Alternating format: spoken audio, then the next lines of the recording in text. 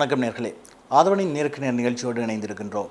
இன்றைய நேருக்கு நேர் நிகழ்ச்சியில் நம்மோடு இணைந்திருக்கின்றார் அண்மை காலமாக சமூக வலைத்தளங்களிலே பேசு பொருளாக அல்லது விமர்சனத்துக்குள்ளாகி இருந்த எழுத்தாளர் அருள் இனியன். வணக்கம் அருள் இனியன். அண்மை காலமாக உங்களுக்கு தெரியும், சமூக வலைத்தளங்களிலே ஒரு விவாதப் பொருளாக இருக்கின்றீர்கள். அந்த விவாதத்திற்கு இரண்டு காரணங்கள் சொல்லப்படுகின்ற இரண்டு விடயங்கள் பேசுபொருளாக இருந்திருக்கின்றது. ஒன்று, ஆனந்த விகடன் என்ற சஞ்சிகையிலே 2012ஆம் ஆண்டு வெளியாகிய ஒரு கட்டுரை தொடர்பானது, பேட்டி தொடர்பானது. இரண்டாவது, அண்மையிலே உங்களால் வெளியிடப்பட்டுள்ள எழுதப்பட்ட கேரள டைரி என்று சொல்லப்படுகின்ற பயண தொகுப்பு தொடர்பானது. இதிலே முதலாவது விடயம் 2012ஆம் ஆண்டு சம்பவம் தொடர்பிலே நீங்கள் ஏற்கனவே ஊடகங்களுக்கு உங்களுடைய கருத்தை தெளிவுபடுத்தி இருக்கின்றீர்கள் என்றபடியால் அது தொடர்பிலே நாம் பேசுவது தேவையில்லை ஒரு விடயமாகவே நான் பார்க்கின்றேன். அதனை விட்டு விடுவோம். ஆனால் கேரள டைரிஸ் என்ற உங்களோட பயண அனுபவ தொகுப்பு வெளியாகி இருக்கின்றது, யாழ்ப்பாணத்திலே வெளியாகி இருக்கின்றது. அதை ஒன்று தொடர்ச்சியாக வேறு இடங்களிலும் வெளியிடப்பட உள்ளதாக செய்திகள் தெரிவிக்கின்றன. இந்த கேரள டைரிஸ் பற்றி சுருக்கமான உங்களுடைய பார்வை, உங்களுடைய நோக்கம். இது ஒரு பயணக்கட்டுரை என்று சொல்வது சரியாக தெரியவில்லை. அதாவது ஒரு பயணத்தின் போது எழுதப்பட்ட புத்தகம். நான் ஒரு 3 மாதம் கேரளாவில் பயணம் செய்து, கேரளா என்று சொல்வதென்றால் மலபார் தேசம் எனப்படுகின்ற அந்த மாவட்டங்களில் பயணம் செய்து அதற்கும் அந்த கட்டுரைகளை எழுதினேன். நான் அது புத்தகமாக எழுத வேண்டும் என்பதற்காக நான் அந்த பயணத்தை எல்லாம் ஆரம்பிக்கவில்லை. நான் எழுதிய விஷயங்கள், புத்தகமாக்கக்கூடிய விஷயங்கள் அதில் இருக்குது என்று நண்பர்கள் சொன்னதுக்கு பிறகு தான் எனக்கு அந்த புத்தகம் என்ற எண்ணமே வந்தது. இது தனியாக ஒரு பயணக்கட்டுரை என்கின்ற வரைவிலக்கணத்தில் இது வருமானால் எனக்கு தெரியவில்லை, எனக்கு அந்தளவுக்கு எனக்கு தெரியலை. ஆனால் ஒரு பயணத்தின் போது எழுதப்பட்ட கட்டுரைண்டா இது பயணத்தின் போது எழுதப்பட்ட கட்டுரைகள். இந்த புத்தகத்திலே பல்வேறு விடயங்கள் சொல்லப்பட்டிருக்கின்றது. இந்த மல்பார் பிரதேசங்களுக்கு நீங்கள் பயணிச்சிருக்கிறீர்கள். அந்த மல்பார் பிரதேச மக்களின் வாழ்க்கை முறையும் எங்களுடைய யாழ்ப்பாண பிரதேசத்திலே வாழ்ந்து கொண்டிருக்கின்ற மக்களுடைய வாழ்க்கை முறை தொடர்பில் எல்லாம் மிகவும் நீளமாக அல்லது ஆழமாக பார்த்திருக்கின்றீர்கள். இந்த விடயங்கள் தொடர்பிலே உங்களுடைய பார்வை எவ்வாறு அங்கே அமைந்திருந்த என்று நீங்கள் கருதுகின்றீர்கள்? எங்களுடைய சுதேச சட்டம் தேசவளமை சட்டம் யாழ்ப்பாணத்தவர்களை மலபாரிகள் என்று சொல்கிறது. நான் பார்த்த போர்த்துகீசரின் பழைய ஆவணங்கள், கோவாவில் உள்ள ஒரு பழைய லைப்ரரியில் பார்த்தேன். அங்கே கூட யாழ்ப்பாணத்தவர்களை மலபாரிகள் என்று சொல்லப்பட்டிருக்கு.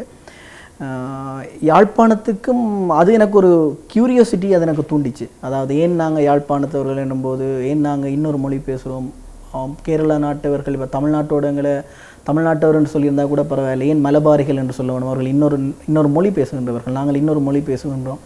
அந்த ஒரு சந்தேகம் எனக்கு நீண்ட நாட்களாகவே இருந்தது. அப்புறம் நான் கேரளாவுக்கு நிறைய தடவை பயணம் செய்திருக்கிறேன். கேரளாவுக்கு பயணம் செய்யும் போதெல்லாம் நான் யாழ்ப்பாணத்திலே நான் படித்த பாடசாலைக்கு இல்லை, நான் என்னுடைய நண்பர்கள் வீட்டில் இருப்பது போல், என்னுடைய நண்பர்கள் வீட்டுக்கு சைக்கிளில் செல்வது போல் அந்த ஒழுங்கை அமைப்பு, வீட்டமைப்பு, அந்த உணர்வு இருக்குல்ல, எனக்கு என்னோட ஊரில் இருக்குன்ற அந்த உணர்வை நான் உணர்ந்தேன் கேரளாவில் இருக்கும்போது. அந்த உணர்வு தான் இந்த புத்தகம், இப்படி ஒரு கட்டுரைகள் நான் எழுதியிருந்தேன்னா அந்த உணர்வு தான் ஒரு உந்து சக்தியாக இருக்கும். அது உண்மை நிலவரங்களை ஆராய்ந்து பல்வேறு விடயங்களை குறிப்பிட்டிருக்கின்றீர்கள். யாழ்ப்பாணத்திற்கும் கேரளாவுக்கும் இடையிலே உள்ள தொடர்பு பற்றி அது தொடர்பிலே கொஞ்சம் விளக்கமாக என்னென்னு சொன்னால், நீங்கள் பல்வேறு விடயங்களை சொல்லியிருக்கிறீர்கள். கேரளா எவ்வாறு எழுச்சி அடைந்திருக்கின்றது, வளர்ச்சி அடைந்திருக்கின்றது என்று. ஆனால் யாழ்ப்பாணத்தை பொறுத்தவரையிலே ஒரு குறுகிய சிந்தனையுடன் குறுகிய வட்டத்துக்குள் இருப்பதாக ஒரு தோற்றப்பாடு அல்லது கருத்து இருக்கின்றது. இந்த இடத்திலே இந்த இரண்டுக்குமான ஒப்பீட்டை நீங்கள் எவ்வாறு? தமிழ்நாட்டில் நான் கடைசி ஒரு 9 வருடங்களாக நான் இலங்கையில் இல்லை. எனக்கு யாழ்ப்பாணத்தின் நிலவரங்கள் தெரியாது. ஆனால் யாழ்ப்பாணத்தில் கூட மணல் கொள்ளையெல்லாம் நடைபெறுகிறது என்று என்னுடைய எழுத்தாளர் நண்பர்கள் சொன்னார்கள். நான் தமிழ்நாட்டில் நடந்த மணல் கொள்ளையை பற்றி நான் பத்திரிகையில் நிறைய ரிப்போர்ட் பண்ணியிருக்கிறேன். உதாரணமாக பாவலி ஆறு மீண்டும் பாய்ந்தது. வெளியிருக்கிறேன்.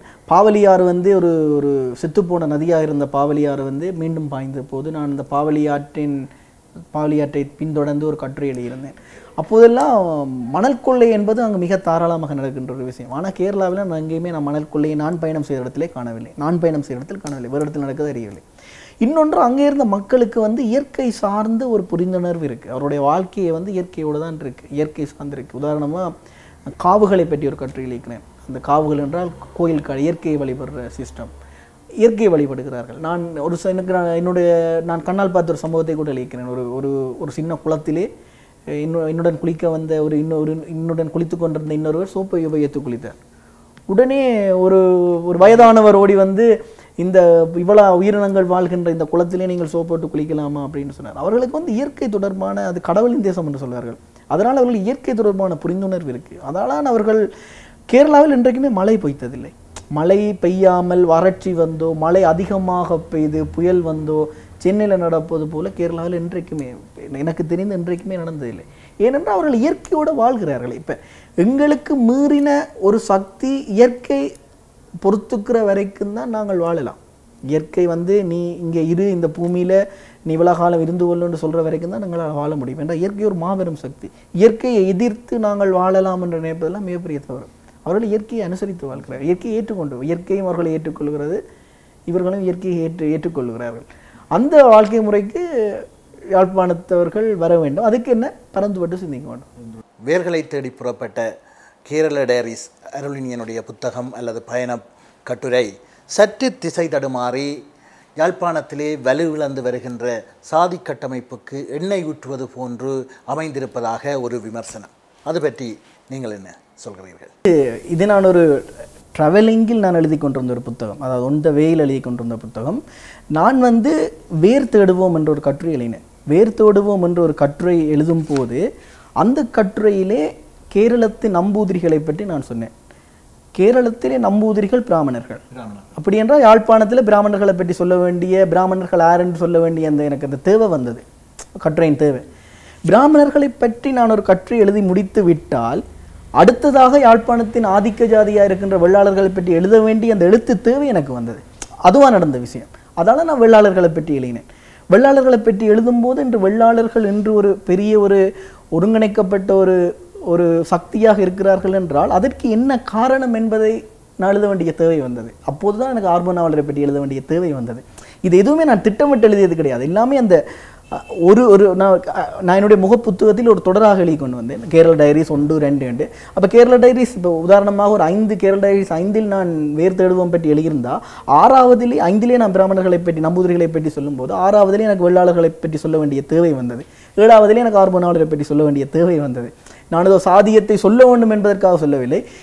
இதிலே நான் சில விஷயங்களை ஆழமாக சொல்லியிருப்பதா நீங்கள் சொல்லியிருக்கிறீங்க. அதெல்லாம் நான் நிறைய படிச்சிருக்கிறேன். இப்போ நூலகம், எனக்கு இதுக்கு நூலகம் ORG நூலகம் இணையம் எனக்கு ஒரு உண்மையாக ஒரு பெரிய ஹெல்ப். அது ஒரு பொக்கிஷம். என்ன அது உண்மையாக அது என்னன்னு சொல்லுவாங்க, யாழ் நூலகம் இடிக்கப்பட்டதன் பின்னர் இல்லை அது எப்படி, அது நான் எப்படி பார்க்குறேன் என்ற அந்த நூலகத்தை. இப்போ நீங்கள் எங்களுடைய நூலகத்தை எரித்தீர்கள், உங்களால் இப்போது எதுவுமே செய்ய முடியாமல் நாங்கள் ஒரு நூலகம் வச்சுக்கிறோன்ற அந்த ஒரு திமிரின்ற வெளிப்பாடு, அது அது எவ்வளவோ திட்டமிட்டு செய்யப்பட்ட ஒரு அமைப்பு. நான் திட்டமிட்டு செய்யப்பட்ட ஒருங்கிணைக்கப்பட்ட ஒரு விஷயம். நான் அந்த நூலகத்திலே நான் முன்னாடியெல்லாம் ஒரு நாளுக்கு ஒரு புத்தகம் படிப்பேன். ஸோ நான் தமிழில் நூலகத்தில் இருக்கிற முக்கியமான எல்லா கட்டுரைகளும், எல்லா புத்தகங்களும் படிச்சிருந்தேன். எல்லாமே என்னுடைய மனதிலே இருந்தது.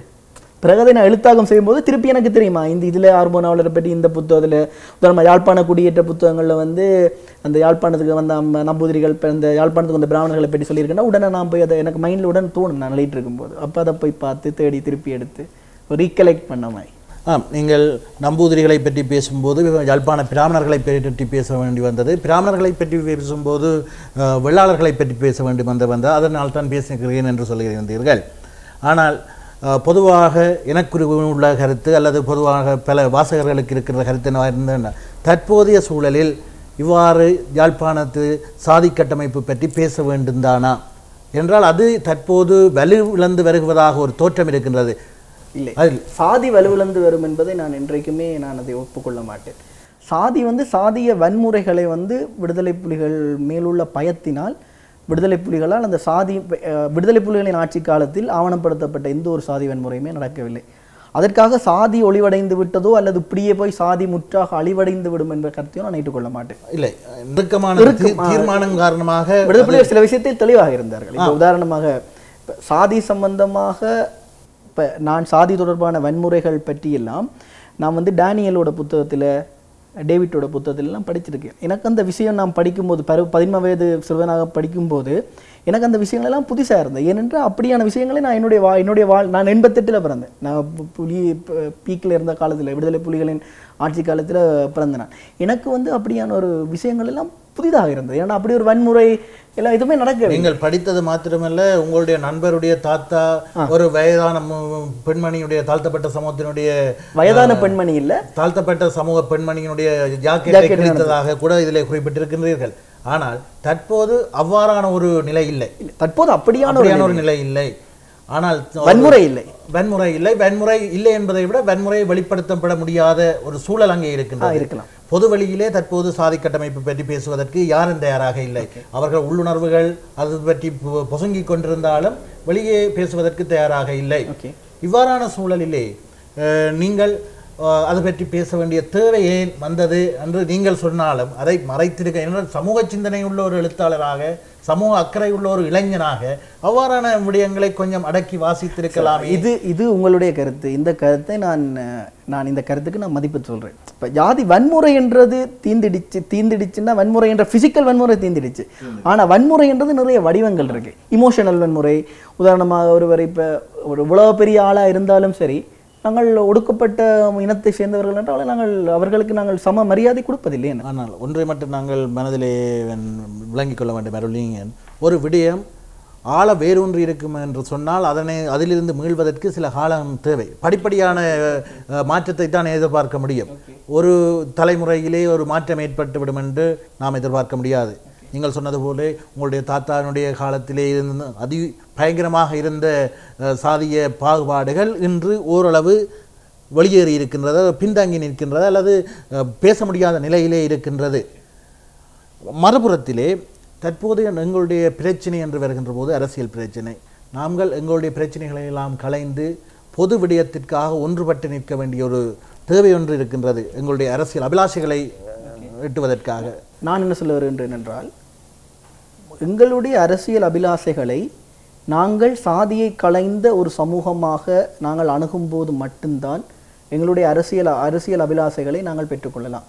இந்த தமிழ் தேசிய கொள்கைகளில் இருந்தே, தமிழரின் சுயநிர்ணய உரிமைகளிலிருந்து எல்லா கொள்கைக்குமே நான் ஆதரவாளர். ஆனால் நாங்கள் சாதி என்கின்ற பாகுபாட்டுடன் நாங்களே எங்களுடைய சொந்த மக்களை சாதி என்கின்ற பெயரால் பிரித்து வைத்துக்கொண்டு அல்லது அவர்களை அடக்கி வைத்துக்கொண்டு அல்லது அவர்களுடைய பாகுபாட்டை காட்டிக்கொண்டு நாங்கள் இன்னொரு இனத்திடம் நீதிக்காக போராடுவது என்பது சாத்தியமில்லாத ஒரு விஷயம் என்பது நான் 100% நம்புறேன். முதலாவது எங்களுடைய பிரச்சனை, எங்களுடைய பாகுபாட்டை எங்களுடைய கலைந்து நாம் அனைவரும் தமிழர் என்ற ஒரு அடிப்படையில் நாங்கள் ஒன்று சேர வேண்டும். அதற்கு சாதி என்பதை விட வேண்டும். சாதியை விட வேண்டும் என்றால் சாதியை பற்றி கதைப்பதால் மட்டும்தான் சாதியை ஒழிக்க முடியும். கதைக்காமல் உறங்க நிலையில் போடுவதால் ஒரு நாளும் சாதியை ஒழிக்க முடியாது. ஒரு விஷயத்தை நாங்கள் ஒழிக்க வேண்டும் என்றால் அதை பற்றி பேசினா மட்டும்தான் ஒழிக்கலாம். இருந்தாலும் இந்த புத்தகம் பல்வேறு விமர்சனங்களை உள்வாங்கி இருக்கின்றது.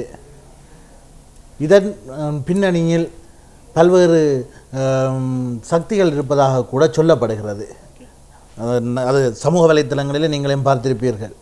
அது தொடர்பிலே வாசகர்களுக்கு அல்லது உங்களுடைய அபிமானிகளுக்கு நீங்கள் என்ன சொல்ல விரும்புகிறீர்கள்? இது ஒரு மிக குறிப்பிட்ட மிகச்சிலரால் திட்டமிட்டு நடக்கப்பட்ட தனிமனித தாக்குதல். முதலாவது இதில் ஒரு மிக அதிகளவு எண்ணிக்கையானவர்கள் ஈடுபட்டவர்கள் என்று நான் நினைக்கவில்லை. மிக குறைந்த அளவில் தான் ஈடுபட்டார்கள். அவர்களுக்கு என் மீது தனிப்பட்ட காழ்ப்புணர்ச்சி இருந்திருக்கலாம். ஏதோ யாழ்ப்பாண தேசமே என்னை எதிர்த்தது அப்படின்லாம் இல்லை. இப்போ எவ்வளோ தூரம் எப்போவுமே ஒரு ஒரு பழமொழி இருக்குது, கெட்டவர்கள்லாம் வெளியில் தங்களை காட்டுவாங்க, நல்லவர்கள் சைலண்டாக இருப்பாங்க அப்படின்னு சொல்லி. அப்போ அந்த நல்லவர்கள் எனக்கு தன்னுடைய ஆதரவை தெரிவித்துக் கொண்டார்கள். இப்போ அடுத்த புத்தகம் வாங்குறதுக்கு, அடுத்த புத்தகத்தை நீ கட்டாயம் எழுத வேணும்னு சொல்லி எனக்கு ஆதரவெல்லாம் தெரிவித்து உங்களோட இருப்போம்லாம் சொல்லியிருக்காங்க. இது ஒரு குறிப்பிட்ட சிலரால் நடத்தப்பட்ட, அவர்கள் சில அரசியல் நோக்கங்களுக்காக நடத்தப்பட்ட ஒரு தனிமனித தாக்குதலாக தான் நான் அதை பார்க்குறேன். விமர்சனங்கள் என் மீது விமர்சனம் வச்சவர்கள், அதாவது என்னுடைய எழுத்தின் மீது விமர்சனம் வச்சவர்களுக்கு வச்சவர்களை நான் மிகவும் மதிக்கிறேன். ஏனென்னா விமர்சனம் தான் வந்து ஒரு பேச்சுக்கான வழியை ஏற்படுத்தும். நாங்கள் வந்து எப்போது நாங்கள் மற்றவர்களின் கருத்துக்களை கேட்டு எல்லாருடைய கருத்துக்களையும் கேட்டு பேசி ஒரு பேசுகின்ற கருத்துக்களை காது கொடுத்து கேட்கின்ற நிலைக்கு மனதளவில் தயாராகும் போது தான் எங்களுடைய சமூகமாக நாங்கள் சுபீட்சம் பெறுவோம். என்ன நான் நினைப்பது மட்டும்தான் சரி அல்ல நான் செய்வது மட்டும்தான் சரி என்றது வந்து மிக தவறான அணுகுமுறை. அது வந்து அந்த அணுகுமுறையிலேருந்து நாங்கள் வெளியில் வர வேண்டும். இந்த மாற்று கருத்துக்களை ஏற்றுக்கொள்ளுகின்ற அந்த சகிப்புத்தன்மை இல்லாத சூழலில் தான் நாங்கள் இன்னும் இருக்கிறோம். இந்த குறுகிய சிந்தனைகளில் நீங்கள் வெளியேற வேண்டும் என்று புத்தகத்தில் கூட சொல்லியிருந்தீர்கள். ஒரு கேரளாவுக்கும் தமிழ்நாட்டுக்கும் இடையிலான ஒப்பீட்டை கூட செய்திருந்தீர்கள் பாலாறு விஷயம் பாவிலியாறு விடயத்திலே. அந்த விடயத்தில் நான் உங்களோடு மிக 100% ஒத்துக்கொள்ளக்கூடியதாக இருக்கின்றது. யாழ்ப்பாண கட்டமைப்பிலே ஒரு எங்களை விட்டால் வேறு யாரும் இல்லை என்ற ஒரு குறுகிய வட்ட சிந்தனை ஒன்று இருக்கின்றது. அதிலிருந்து வெளியேறாத வரை எங்களுடைய சமூகத்தை நாங்கள் வந்து ஒரு கட்டமைப்பை உருவாக்கி சில பெருமைகளை போலியாக உருவாக்கி அந்த பெருமைகளுக்கு மேலே நாங்கள் வாழ்ந்து கொண்டிருக்கிறோம். சாதியாக இருந்தாலும் சரி என்னவாக இருந்தாலும் சரி அவை வந்து உருவாக்கப்பட்ட பெருமைகள். உண்மையான பெருமைகளாக இருந்தால் கூட பரவாயில்லை. ஆனால் எங்களுடைய சமூகம் வந்து அறிவு சார்ந்த சமூகம். எங்கள்கிட்ட இருக்கிற ஒரே ஒரு சொத்து வந்து அறிவு. இப்போ நாங்கள் வந்து எங்களுடைய இனப்பிரச்சனையை தொடங்கின நாங்கள் அதிகமாக படிக்கிறோம், அதிகமாக கெட்டிக்காரர்களாக இருக்கிறோம் என்று தான் சிங்கள அரசாங்கத்தால் திட்டமிட்டு அந்த தரப்படுத்தல் கொண்டு வந்து தான் இனப்பிரச்சனையை தொடங்கப்பட்டது. என்ன நாங்கள் ஒரு அறிவு சார்ந்த சமூகம். என்ன அப்போ நான் என்ன சொல்ல வருகின்றேன் என்றால் அறிவு சார்ந்து நாங்கள் சிந்திக்க மாட்டோம். இப்போ உதாரணமாக ஒருவர் ஒன்று எழுதுகின்றார் என்றால் அதை தடை செய்ய வேண்டும் என்று சொல்வது வந்து பாசிசம். அது வந்து மிக தவறான விஷயம். ஒன்று எழுதினால் நான் உனக்கு எதிராக உன்னுடைய கருத்துக்களை மறுதளித்து நான் உனக்கு இன்னொன்று எழுதுவேன் என்ற அளவுக்கு எங்களுடைய சமூகம் வர வேண்டும். அதற்காக நான் இப்போ என் மீது நடத்தப்பட்ட தாக்குதலை கண்டு நான் மனம் சோர்ந்து ஃபெடப் ஆகி நான் ஓடி போக மாட்டேன். ஏன்னா இது என்னுடைய சமூகம். என்னுடைய சமூகத்தில் இருந்து நான் செய்ய வேண்டியது எவ்வளவு தாக்குதல் நடத்தினாலும் நான் அங்கே இருப்பேன். அது என்னோட சமூகம். அதுக்காக நான் மீண்டும் நான் அந்த கருத்து சுதந்திரத்துக்கு குரல் கொடுத்து கொண்டான் இருப்பேன். ஆமாம், இந்த இடத்துல இன்னொரு விடயத்தை கேட்க வேண்டும். உங்களுடைய புத்தகத்திலே சொல்லப்பட்டு இருக்கின்ற ஆறுமுக நாவலர் பற்றிய கருத்து பலத்த சர்ச்சையை ஏற்படுத்தி இருக்கின்றது. இது தொடர்பிலே உங்களுடைய நிலைப்பாடு என்ன? ஆறுமுக நாவலர் மீது நான் விமர்சனம் வைத்து ஆறுமுக நாவலை நான் நல்ல விஷயத்தையும் சொல்லி அவர் எவ்வாறு ஒரு ஜாதியை திரட்டி ஒரு படையாக்கினார் என்பதை அவருடைய விமர்சனம் வைத்து ஒரு கட்டுரை எழுதிக்கிறேன். பெரிய சமூகத்திலே மிக மிக பெரிய இடத்தில் இருப்பவர்கள் எல்லாம் இந்த வெளியீட்டை நடத்தக்கூடாது என்று சொல்லி இல்லை, நீங்கள் இந்த ஒரு விடயத்தை சொல்லி இருக்கின்றீர்கள். தென்னிந்திய திருச்சபையாக இருக்கட்டும், கத்தோலிக்க திருச்சபைகளாகட்டும், பெருந்தொகையான பணத்தையும் கல்வியையும் வைத்தியத்தையும் யாழ்ப்பாணத்துக்குள் நுழைத்தும் அங்கே குறிப்பிடத்தக்க வெற்றி பெறாமல் போனதற்கு காரணம் ஆறுமுக நாவலர் என்ற விடயத்தை. யாழ்ப்பாணத்திலே உள்ள கிறிஸ்தவர்களில் 90% மேலான கிறிஸ்தவர்கள் வந்து கத்தோலிக்கர்கள் வந்து போர்த்துகீசர்களால் அந்த நேரத்தில் கரையோர மக்களும் சரி அந்த யாழ்ப்பாண தேசத்தை பெயர்ந்த மக்கள் ஒரு கட்டாயத்தின் பேரில் மதம் மாற்றப்பட்டவர்கள். இந்த மிஷனரிகளால் மதம் மாற்றப்பட்டவர்களின் எண்ணிக்கை வந்து அந்த காலத்தில் 1000. ஆனால் அதற்காக அவர்கள் செலவழித்த மனித வலு, அவர்கள் செலவழித்த பணம் வந்து பொருளாதார வலு வந்து உதாரணமாக ஒரு கட்டுரையோடு அளிக்க ஒரு 30 வருஷத்துல சுமார் 100க்கும் மேற்பட்ட பாடசாலைகளை ஆரம்பித்தார். அந்த பணத்தை வந்து கொட்டினார்கள். இப்போ உதாரணமாக பாருங்க, பிலிப்பைன்ஸ் வந்து இன்னைக்கு ஒரு 100% கிறிஸ்தவ நாடு. அதே போல் ஆப்பிரிக்காவில் நிறைய நாடுகள் கிறிஸ்தவ நாடுகள் இருக்கின்றன. ஆப்பிரிக்காவுக்கும் கிறிஸ்தவத்துக்கு என்ன சம்பந்தம்? இப்படியாக மிஷனரிகள் அங்கே போனார்கள், மக்களை மனம் மாற்றினார்கள், மடை மாற்றினார்கள், அப்படி செய்தார்கள். அது யாழ்ப்பாணத்தில் நடக்கவில்லை. இன்று நான் வந்து ஒரு இந்துவாகத்தான் இருக்கிறேன். நான் இந்து சமயத்து இந்துவாக இருப்பதில் எனக்கு எந்த பிரச்சனையும் இல்லை. நான் இந்துவாக இருப்பதில் பெருமைப்படுகிறீங்களா என்று கேட்டால் கூட பெருமைப்படுறேன். நான் இன்றைக்கு அப்படி இருப்பதற்கு ஆறுமுக நாவலர் ஐயா அன்றைக்கு செய்த அந்த சைவ எழுச்சி காரணமாக இருக்கலாம். ஆனால் அதற்காக நான் ஆறுமுக நாவலரை 100% ஏற்றுக்கொள்ள வேண்டும் தேவையுமே இல்லை. ஆறுமுக நாவலருக்கு இன்னொரு பக்கம் இருக்கு. நான் அவரை நான் திட்டியெல்லாம் எழுத வேண்டிய தேவையில்லை. அவருடைய சைவவினாவுடைய புத்தகம் நாங்கள் எல்லாரும் படிச்சிருவோம். சைவவினாவோட புத்தகத்தை எடுத்து பாருங்க. அதில் அப்பட்டமான சாதி வரி கருத்துக்களை அவர் அப்பட்டமாக சொல்லியிருக்கிறார். ஒடுக்கப்பட்ட மக்கள் தீண்டினால் குளிக்க வேணும் என்று சொல்லியிருக்கிறார். இதெல்லாம் அது சரி. அந்த காலத்துக்குன்னா நாங்கள் இன்று வரைக்கும் அவரை தானே ரோல் மாடலாக எடுத்துக்கொண்டிருக்கோம். அட்லீஸ்ட் மிக குறைந்தது ஆறுமுக நாவலர் ஐயாவின் சேவையை நாங்கள் ஏற்றுக்கொள்கிறோம். ஆனால் ஆறுமுக நாவலர் ஐயாவின் சாதி கருத்துக்களை நாங்கள் மறுதளிக்கிறோம் என்று எங்களுடைய அடுத்த சந்ததி சொல்ல வேண்டும். அதான் முன்னேற்றம். அப்போதான் நாங்கள் முன்னேறுவோம், சமூகமாக முன்னேறுவோம். அதைத்தான் நான் செய்கிறேன். இந்த புத்தகம் வெளியீடு தொடர்பிலே பல்வேறு பிரச்சனைகள் வந்திருக்கின்றது. இந்த பிரச்சனைகளை நீங்கள் தனித்து அல்லது உங்களுடைய சிறிய நண்பர் வட்டத்தினூடாக எதிர்கொண்டிருக்கின்றீர்கள். இது எவ்வாறான தோற்றத்தை ஏற்படுத்தும் என்று நீங்கள் கருதுகிறீர்கள்? யாழ்ப்பாண வெளியீட்டு வந்து ஞாயிற்றுக்கிழமை யாழ்ப்பாண வெளியீடு நடத்த வேண்டும் என்பதில் நாங்கள் தெளிவாக இருந்தோம். கடந்த ஞாயிற்றுக்கிழமை யாழ்ப்பாணத்தில் வெளியீடு நடந்திருக்காவிட்டால் அது ஒரு அருளினியனுக்கோ கேரள டைரிஸுக்கான தொல்லி இல்லை, அது ஒரு கருத்து சுதந்திரத்துக்கான தொல்லி.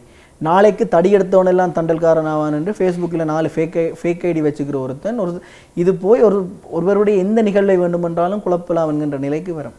நாங்கள் எதிர்த்து நிற்க வேண்டும் என்று தான் நாங்கள் அந்த விழாவை செய்து முடித்தோம். அந்த விழாவை செய்து முடித்ததை நான் வந்து எனக்கான வெற்றியாகவெல்லாம் பார்க்கவில்லை, அதை நான் கருத்து சுதந்திரத்துக்கான வெற்றியாக பார்க்கிறேன். என்னுடைய நண்பர்கள் என் கூட இருந்தார்கள். எதிர்த்தவர்கள் நேரடியாக எதிர்த்தாலும் கூட வந்து எனக்கு நின்று விழாவை நின்று மென்டலாக சப்போர்ட் பண்ணி என்னை நின்று நீங்கள் விழா நடத்தித்தான் தீர வேண்டும், விழா நீ பின்வாங்கக்கூடாது என்று மிகப்பெரிய ஆளுமைகள் எல்லாம் சொன்னார்கள், நின்றார்கள். அவர்களுக்கு நான் நன்றி, எப்பவுமே நன்றி. அதுதான் உங்களுடைய வெற்றி. அது நான் எனக்கான வெற்றி என்று நான் சொல்லவில்லை. அது நான் ஒரு நாள் அந்த விழாவை பிற்போட்டிருந்தால் கூட நாளைக்கு இப்போ எப்படி வைப்போம், நாளைக்கு ஒருவன் திருமணம் செய்கின்றான், அந்த திருமணம் செய்கிறவன் மீது ஒருவருக்கு பிரச்சனை இருக்கின்றான், அவனை பற்றி நாளை ஃபேஸ்புக்கில் ஏதாவது எழுதி நாளைக்கு அவனுடைய திருமணத்தை குழப்பலாம். இல்லை நாளைக்கு நீங்கள் ஒரு புத்தகம் வெளியிட்டு வருகிறீர்கள், உங்கள் ஒரு உடவியலான உங்கள் மீது அதிருப்தியாராக இருக்கலாம், அவர்கள் ஒரு 4 பேர் படையாக சேர்ந்து 40 ஃபேக் ஐடி உருவாக்கி ஒரு இதை செய்து அதை குழப்பலாம் என்கின்றது. நான் சொல்ல வருகின்றேன் என்றால், கேரள டைரிஸில் உங்களுக்கு 6வதுக்கு எதிர்கருத்திருந்தால் கேரள டைரிஸை மறுதளிக்கிறோம், அல்ல கேரள டைரிஸ் விளக்க குறிப்புகள் அல்ல கேரள டைரிஸுக்கு எதிர்ப்புன்னு சொல்லி நீங்கள் ஒரு புத்தகம் எழுதுங்க. அதுதான் நான் சொல்கிறேன். நீங்கள் எழுதுங்க, நீங்கள் வில்லுங்க. அதைத்தான் நான் என் மீது விமர்சனம் வச்சு எல்லாருக்குமே சொல்கிறேன். நீங்கள் எழுதுங்க, நீங்கள் தடுக்க முடியாது. ஒரு நாளுமே ஒரு விழாவையோ ஒருத்தனுடைய கருத்து சுதந்திரத்தையோ வாய்ஸ் சைலன்சிங்ன்றது வந்து நாங்கள் காலங்காலமாக செய்து கொண்டிருக்கிறோம். நாங்கள் வந்து ஒரு வெற்றி பெற்ற மிகப்பெரிய எங்கேயோ இருக்க வேண்டிய ஒரு இனம். இன்று வந்து இவ்வளவு தூரம் நாங்கள் இழிநிலையில் இருப்பதற்கு நாங்களுடைய வாய்ஸ் சைலன்சிங் தான் காரணம். நாங்கள் வந்து மற்றவர்களுடைய கருத்துக்களை அடக்கி ஆண்டு எங்களுடைய அந்த மைண்ட் இருக்குது, அதுதான் எங்களுடைய இன்றைய இத்தனை அழிவுக்கும் காரணம். கருத்துக்களை மதிப்பதும் இல்லை, சுய விமர்சனம் செய்து கொள்வதும் இல்லை. எங்களுடைய அதுதான் இன்றைய நிலைக்கு காரணமாக இருக்கின்றது. அருள் இனியன், இந்த கேரள டைரிஸ் தொடர்பிலே பல்வேறு விடயங்களை பகிர்ந்து கொண்டோம். ஆனால் பொதுவான கருத்து ஒன்று இருக்கின்றது. ஒரு சமூக சார்ந்த ஒரு படைப்பாளி என்பவர் சமூகம் சார்ந்த கருத்துக்களை வைக்கின்ற போது சமூக சிந்தனையோடு வைக்க வேண்டும். அது உங்களிடம் ஆழமாக இருக்கின்றது என்ற நம்பிக்கையோடு உங்களுடைய கருத்து சுதந்திரத்தை தடுப்பதற்கான அதிகாரம் அல்லது உரிமை யாருக்கும் கிடையாது. இவ்வாறான கருத்துக்களை நீங்கள் தொடர்ந்தும் வெளியிட வேண்டும். வெளியிடுகின்ற கருத்துக்கள் சமூகத்தை வழிநடத்துகின்ற எங்களுடைய சமூகத்திற்கு வலிச்சேர்க்கக்கூடியவையாக இருக்க வேண்டும் என்று தெரிவித்துக் கொண்டு இன்றைய நேருக்கு நேர் நிகழ்ச்சியை நிறைவு செய்து கொள்கின்றோம். நன்றி, வணக்கம்.